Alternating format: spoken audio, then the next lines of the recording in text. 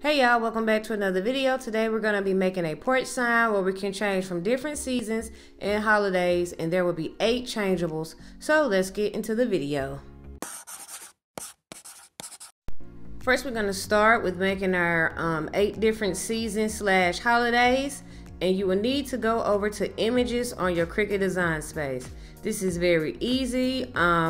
The first one I searched was for a flower. This will be for our spring changeable, and I'm just changing the colors to pink and yellow. You can change it to whatever you desire. My next holiday will be Valentine's Day, so we're looking for a Valentine's heart. And again, you can pick whatever image you desire, and we're going to change that to red. Now we're here for Easter. We're going to find an Easter egg that we like.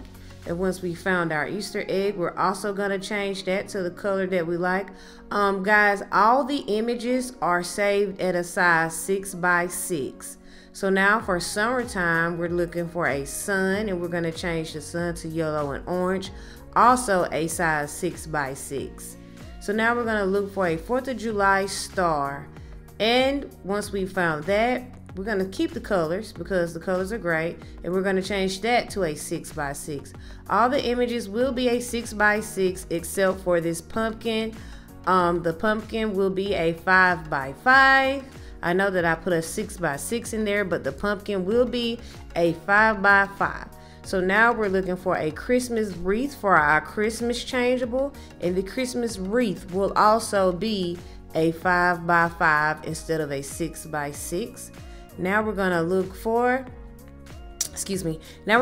a fall leaf for our fall season. And once we've found our fall leaf will also be a 5x5. So all the images except for the pumpkin, the Christmas wreath, and the fall leaf will be 6x6. And the pumpkin and the Christmas wreath and the leaf will be a 5x5.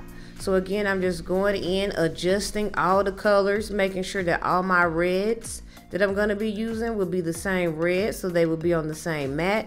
I'm making sure that all my yellow are all the same yellow, so that all my yellows will be on the same mat, and my oranges will be slightly different. And making sure that my leaf is not red, but it's more so burgundy. So I'm just adjusting the colors, and once you get all your colors adjusted to where that you like them, now it's time to make it. So once you've made your project, make sure that you print them out and you weed them out for the next step. So we're going to be using these discs that I got from Hobby Lobby. These will mimic or represent our O on our sign. And again, they will be found in Hobby Lobby on their wooden owl. 6 comes in a pack, so you will need 2 packs. Our next step will be to spray paint our disc. So I'm using regular white spray paint just to spray paint our disc. And once they dry, you do want to flip the disc over and spray paint the back. So you will spray paint the front of your disc and also the back of your disc with white spray paint. So back to our images, they are all weeded out and cut out. As you can see, each image is cut and weeded out. So now it's time to place them on our disc. Once your disc have dried, make sure that your disc are dry before you place your images onto your disc. I just want to say, excuse my headscarf. I completely forgot that I had it on during the video, so just disregard my headscarf, guys.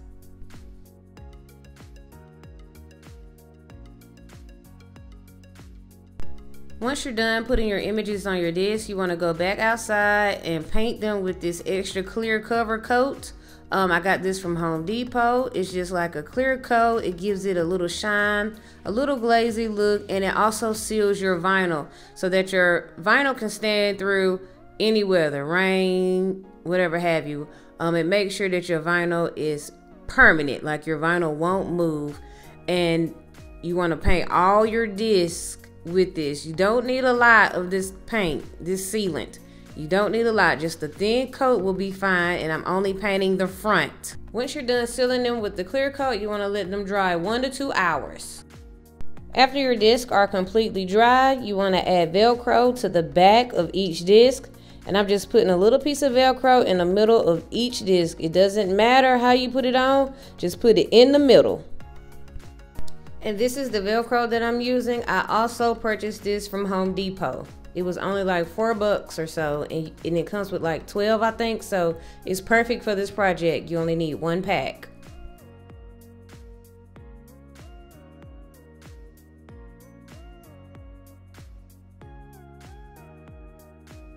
Now that we're done with our holiday/season changeables, it's time to work on our actual sign. So go over to your Cricut design space and look for the font Times New Roman under text and under system. Once you found your font Times New Roman, you want to make sure that your font is in bold print, and we're going to type out the word home. Once we have typed out the word home, we're going to highlight the entire word and we're going to ungroup it. We're going to ungroup it, and then we're going to move each letter to the side. Now for our sign, we're going to go over to shapes, and we're going to find a square, and we're going to change the size of the square to 8 inches in width and 48 inches in height, and we're also going to change the color to brown. We're going to zoom out to 25% so that we can get a better visual of our sign, and then we're going to change the color of home to white. So highlight each letter and change the color of home to white. Now we're going to move each letter over to our sign. Each letter should be a 6 by 6. So each letter should be 6 inches by 6 inches in size.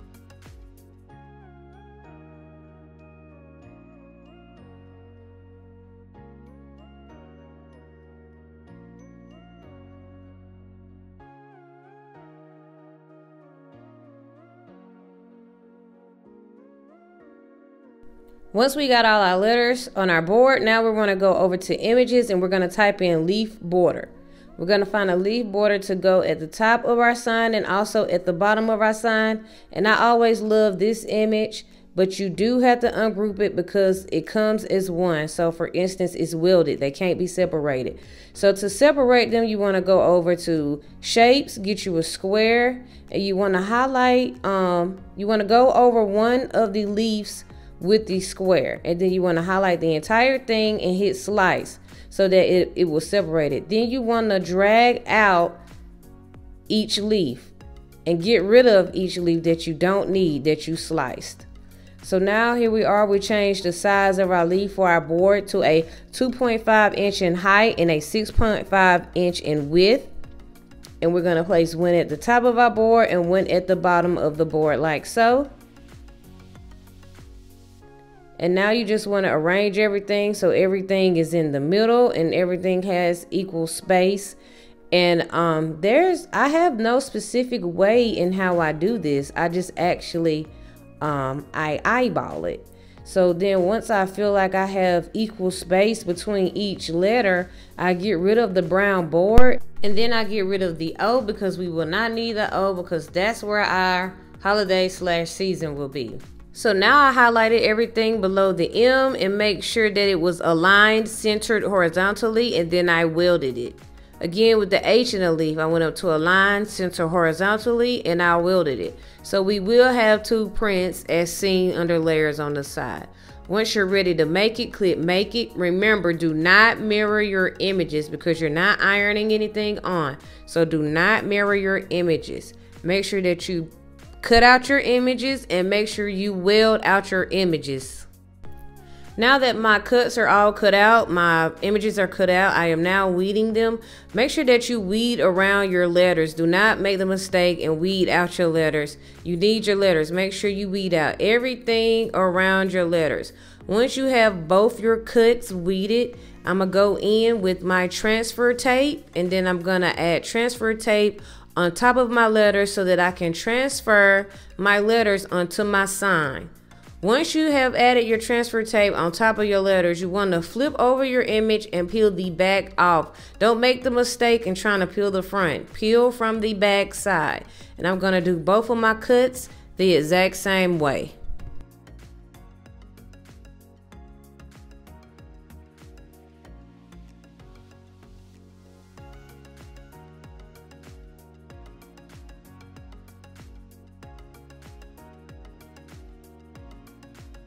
So for our board, I got from Home Depot. It came 6 feet, but Home Depot cut it for free because our sign will be 4 feet. And again, Home Depot will cut your sign down or your board down to any size for free. So to start prepping your board, you will need to sand it to get rid of all oil or any grease or any buildup dirt off of your board so that it will be ready to stain. And once you're done sanding, go over it with a brush or whatever you have to make sure that all the sandings are off your board so that you can stain. Now that it's time to stain, this is the stain that I'm going to be using from Home Depot. You literally only need one coat. So you're going to coat the front and the back of your board with this stain. You want to paint your stain on. I'm using an old white t-shirt. You want to paint it on. And then once you have it covered, you want to go back in with another white t-shirt or lint-free rag and wipe it off. You want to wipe the stain off after letting it sit for 2 minutes. So once you've stained it, you want to let it sit for 2 to 3 minutes, and then you want to go back with another clean lint-free cloth or t-shirt and wipe it off. And you want to repeat these steps for the front and the back. So you want to stain it, let it sit for 2 to 3 minutes, go back in, wipe the stain off, make sure you stain all the sides, let it dry, and repeat the same steps for the back of the sign. Once you have stained the back and done the same process for the back, you want to let your sign dry for about 1 hour to 2 hours. Now that our sign is dry, I brought out our cutouts or our images that say home. I brought them out and I just have them flipped over, not on the sticky side, on our board, so that I can align them. So this is what I do. I flip them over on the back side, on the non-sticky side, so that I can get them in place so that when I flip them over, they will be perfectly aligned and centered on the board.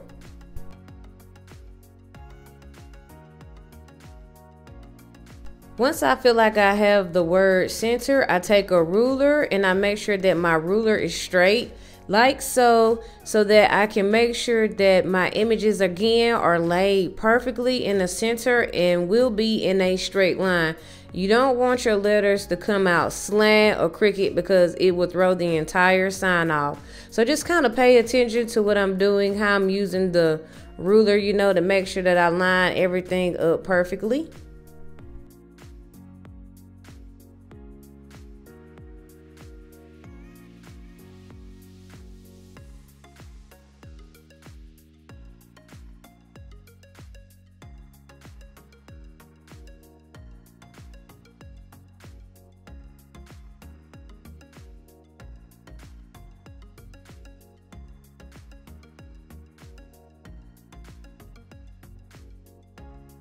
Also guys, take your time peeling off your transfer tape because you want to make sure everything is stuck to your board and is secure. So take your time when peeling off your transfer tape.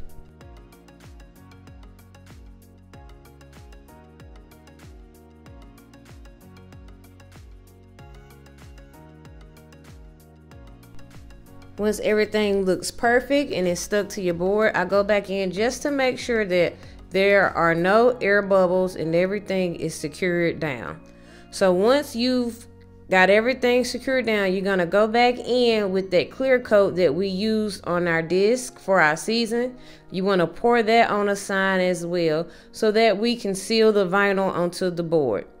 You don't need a thick layer, you just need one small thin coat, and we're going to coat the front of our board, and we're also going to coat the back of the board.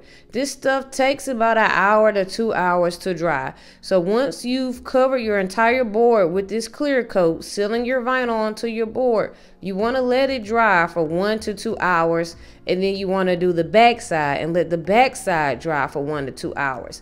This clear coat gives your board a shine and it also seals your vinyl. So again, it's going to give your board a shine and it's also going to seal your vinyl. And you want to make sure that you cover the front of your board as well as the back of the board with this clear coat. And again, it takes about 1 to 2 hours to dry, but it is very important that you use this on a board so that your sign or your board can withstand any weather, because again, it's going to be outside on your porch. So make sure that you cover the entire sign, front and back. And I'm not painting the back right now. I'm just making sure because it's dripping onto the back. But I'm going to actually flip it over and do the same thing once the front dries. It just won't be on video. Once your board is completely dry front and back, you want to take one of your discs, doesn't matter which disc, and you want to put a dot of white paint in the center of your Velcro. So this is a trick to make sure that you get your O perfectly between the H and the M. So once you put the paint on the Velcro, you want to align where your season or your O is going to be, and it's going to leave that white dot on your board. So that's that white dot on your board. That's where you want to add your last pieces of Velcro so that you can Velcro your seasons onto your board, if that makes sense. So you're going to use this Velcro and lay it down around or on that white dot. It has to be on that white dot so that when you go to change your seasons will be perfectly in the center between the H and the M.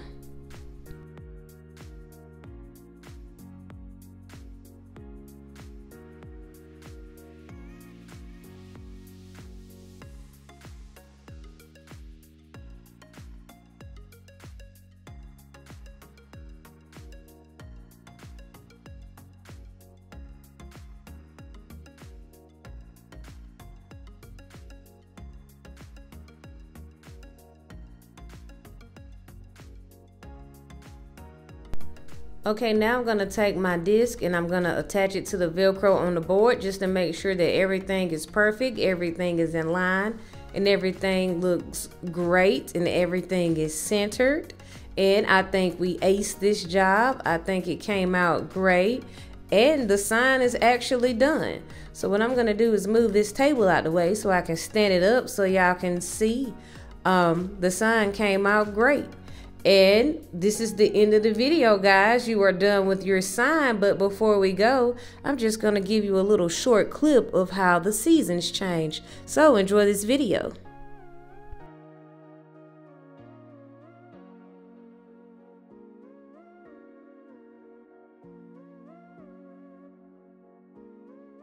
And again, guys, your sign is done. It's a 4-foot porch sign with 8 changeable season/holidays. I think it came out great. Just follow the video step by step. Take your time and everything will come out perfect, I promise. So if you enjoyed this video, don't forget to like, don't forget to subscribe, and I will see y'all in my next video.